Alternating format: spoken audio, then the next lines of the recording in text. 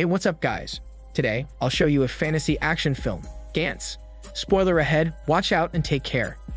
The movie begins at a subway station. Kay is reading a book focused on a successful job interview. He gets distracted for a moment by an ad of a naked woman posing for perfume when someone familiar passes by in front of him. He takes a couple of steps forward and asks himself if it's Kato, his friend. While waiting for the train, someone falls onto the tracks. Kato takes a deep breath and jumps onto the track to help the guy. Looking around, he finally sees Kay's face clearly and calls him by name to ask for help. But Kay pretends not to know him, so Kato goes back to helping the drunkard. With the drunkard safely back on the platform, Kato struggles to climb on. Kay, unable to ignore him any longer, runs to offer his hand to help the other guy. Unfortunately, Kato pulls on his hand too hard, and Kay falls off the platform as well. The two don't feel anything. They then realize they're in the middle of a room. They find 5 other guys sitting on the floor, just as confused as they are. As the two look around, they discover a large matte black sphere sitting next to them. Kay tries to look for a way out. On the other hand, Kato notices the windows and attempts to pry one open, but one of the guys tells him that none of them works. Kay walks back, and Kato decides to confront him about ignoring him back at the station. He apologizes and explains that he didn't recognize Kato back then. They then talk about getting hit by the train, asking each other why they're still alive. They realize that the other guys in the room also died that day, but woke up in the room for some reason. Right then, the large sphere activates, and a naked woman, Kishimoto, materializes right in front of them. Kato covers her up, right before the large sphere starts playing music. Writings start appearing on it, informing the group that their old lives are gone, and that the large sphere is now in charge of their new lives. It hands them a mission to eliminate an onion alien.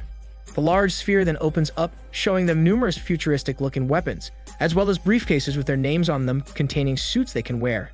Only Kishimoto wears the suit.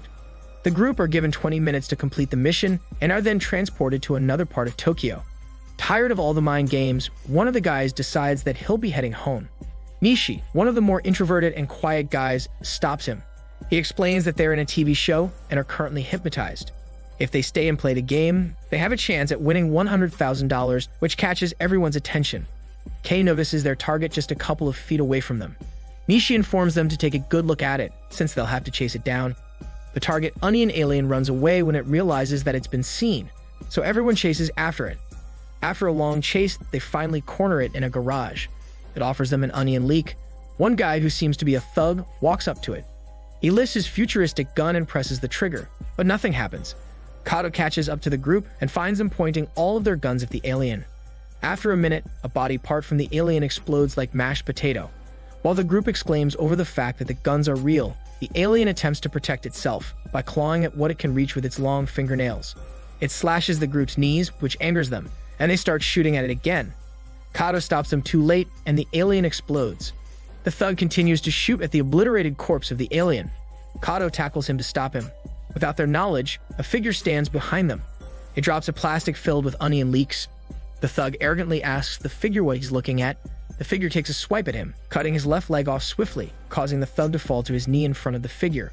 He's lifted by his head as the group points their gun at the figure. As the thug struggles, he accidentally swipes the figure's wig off. They realize that this figure is the older version of the onion alien they just killed, which could mean that it's the father. As the group shoots at him, he uses the thug's body as a shield from all the blasts. The thug explodes on everyone. Kay catches up and finds the alien walking up to a shaking Kato. Before the alien can do anything, Kishimoto pops out of nowhere and attacks it, pushing it far back from the two. She realizes too late the strength the suit gives her and walks up to Kato, asking him if he knows what's going on. The alien straightens up and moves to attack the remaining members of the group. Nishi throws a rope that entwines around it. He approaches Kay and hands over the gun, encouraging him to kill it, pointing out the fact that it has killed everyone. But Kay is unable to pull the trigger, so Nishi takes the gun from him and kills the alien instead. Soon after, the remainder of the group materializes back in the mysterious room. Nishi reveals that it's been a while since anyone else survived. Kato asks him what he knows. He directs their attention back to GANTZ, the large sphere sitting in the middle of the room. An older male who should have been killed materializes next to the group as well. Nishi reveals that no matter how injured one is, as long as they're still alive and breathing, GANTZ will transport them back. The group was then given points for how they contributed to that evening's mission. Nishi is the only one who receives points for killing their target alien. Kato is heated because Nishi didn't do anything to save the others. Before a fight can break out, the group is transported back to reality. Unable to go back to his normal life, Kei looks up Kato in the directory. He quickly realizes that it's been a while since the directory's been updated. There wasn't even a building anymore at the address he found. Defeated, he goes back to the garage where the incident with the onion alien happened. The destruction is still there, so everything that happened that night was real. While exploring, he runs into Kishimoto, who's trying to look for anyone in the group. She then asks Kei if she can stay with him for that evening. It's revealed that Kishimoto recently broke up with her boyfriend. She committed suicide the night she met the group because her boyfriend was living with someone else, and she didn't know what else to do. She pulls out Kato's jacket, telling Kei that she had borrowed it and wanted to return it to him.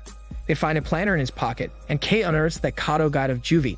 As they're discussing Kato, Kishimoto is determined to only see the good in him. She admits that she hopes she had met him earlier. Kei comments that she must be thinking this way since she wouldn't have died if she had met him earlier. Offended, she turns around and lies down to sleep.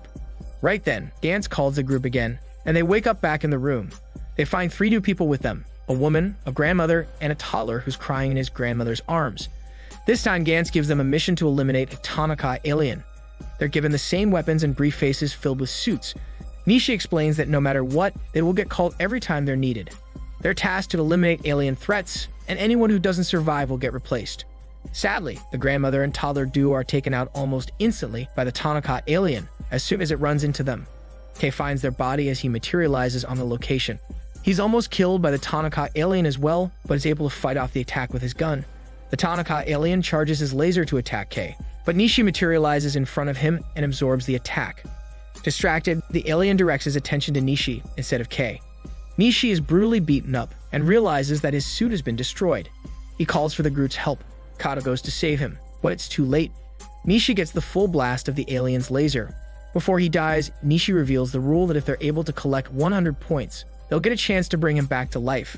Kei doesn't understand, but Nishi dies before he can explain further.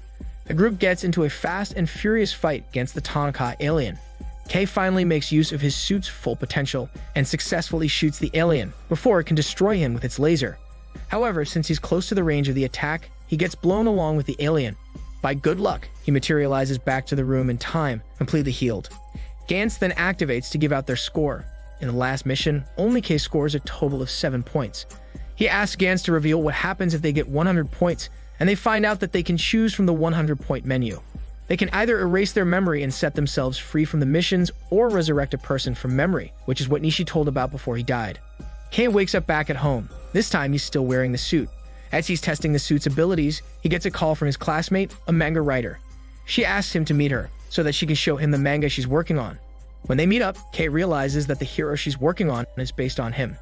He comments that it reminded him of the old him, and he explains further that when he was younger, he would often stand up for kids who got bullied. It was actually how he met Kato and became a friend of his. On the other side, Kishimoto drops by Kato's building to return the jacket she had borrowed. They talk about what's going on in the room and with GANTZ. She confesses that she really wanted to die that night, but now she wants to live after meeting him. Appreciating Kishimoto's confession, Kato reveals that he was in juvie before, because he killed his abusive father. He confides that he can't leave his brother behind again. The next evening, GANTZ calls the group again for a new mission. This time they recognize that they're needed and are ready. They're joined by 3 new guys and are tasked to eliminate an ill-tempered alien. Kato informs the group that they're not dead yet and encourages them to fight, so they can survive together. He hands over the suits, but the Buddhist monk refuses to believe him and announces that he's lying bullshit, cautioning everyone from listening to him. Kei gets into an argument with Kato, disclosing that he thinks Kato isn't worried about the group, but rather just wants to go home and hide. He understands now that Nishi was right about Kato. The group is then transported in front of a museum somewhere. One new guy wearing glasses points his gun at one of the large statues in front of the museum, which explodes after a moment. The real ill-tempered alien then comes alive to destroy the group.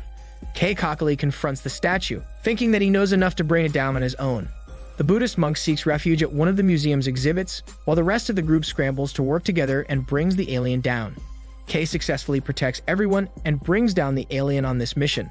The two get into another argument, as Kato points out that Kei didn't really handle things since people were killed, but Kei argues that it wasn't his fault since they didn't run fast enough.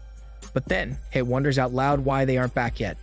Back in the room, the timer runs out, only for it to run another round of 20 minutes. One of the women they're with limps of an exhibit. She tells them it hurts before dying. Kei then realizes that means there's another alien before the mission ends. The group heads inside. They find the bloody corpse of the Buddhist monk. Kei stops in front of a 1,000-armed Buddha that immediately comes to life and starts attacking him. It slashes and slices all over him, and the suit isn't strong enough to keep him protected. Kato concedes that Kei is still as stubborn as ever and shares that he always wanted to be like him. He acknowledges that maybe Kei is right and he's just a hypocrite because he just wants to go home to his brother. Kato goes to fight the alien. It speaks to him and announces that humans attacked and killed first. He vows revenge for what was done and promises death for everyone. Kishimoto shoots at the ugly handy alien and encourages Kato to escape. The alien switches its attention to Kishimoto. She points her gun at the alien again and then realizes that her gun has been sliced in half. Kato stands up to fight again, this time unsheathing a futuristic katana. Kato fights the alien but is defeated at last. Before it can kill him, Kishimoto jumps in front of the alien and is stabbed through by its many swords. He reaches out to catch her and holds her as she gasps her last dying breath. She tells Kato that he has to go back to his brother. She reaches out for his cheek to bring him closer for a farewell tongue massage, but she passes before their smelly lips can meet. In anger, Kato picks up the katana again and launches another attack. This time, Kato is unfortunate enough that the alien hits its mark. His blood drips down the alien's head as it brings his body over its head. It throws Kato away, close enough that Kei can reach him. The alien announces its plan for revenge again. It assures the destruction of all. Kei looks at Kishimoto's body as well as Kato's and musters enough strength to reach for Kato's katana to attack the alien. Realizing that the katana is not enough, Kei dives for a gun and points it at the alien. However, it successfully hides behind its many swords, and Kei is only able to destroy the swords. Right then, the alien transforms into its true form, growing bigger than the first one. The rest of the group are waiting just outside the museum. Kato, with his last strength, throws his gun towards Kei, who catches it midair and runs up the alien's hormone-let-go arm, shooting at it.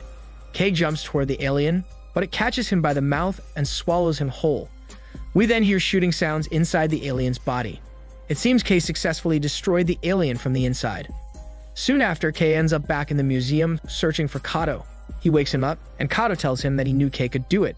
Kei begs him not to die, and assures him that they'll be transported back to the room soon. Kato thanks him, since he can go back to his brother because of him. Kei notices that the suit Kato's wearing is leaking liquid, which means the suit has failed. He calls out to GANTZ to hurry up and bring them back. Kei begs Kato to hold on, as he's transported back to the room. However, only 3 of them return. Kei asks GANTZ to show him who died. Kishimoto and Kato show up in the gallery. Upset, Kei demands GANTZ to bring Kato back, and the sphere replies by showing him the list of the 100-point menu. He realizes that he can bring Kato back if he completes the 100 points. After class the next day, the classmate offers the next chapter of her manga to Kei, but he refuses, stating that he's not in the mood to read it. At the subway station, a child drops his hat on the track. Kei jumps in to retrieve it for him. The train's fast approaching, and Kei's mesmerized when he sees its light. The classmate tries to call for his attention, but he's frozen on the spot. She begs him to move and offers her hand. He finally snaps out of it and reaches for her. He apologizes, and she cries, admitting that she loves him and begs him not to die. That night, Kei visits Kato's younger brother. The movie ends with Kei and the rest of the group back in the room and in front of GANTZ for their next mission. This time, they're all determined to survive. Kei agrees to lead the group and tells the new recruits that they're not dead yet and reveals what's waiting for them after achieving the 100 points. This is Daniel CC Movie Channel. Stay safe and enjoy your day.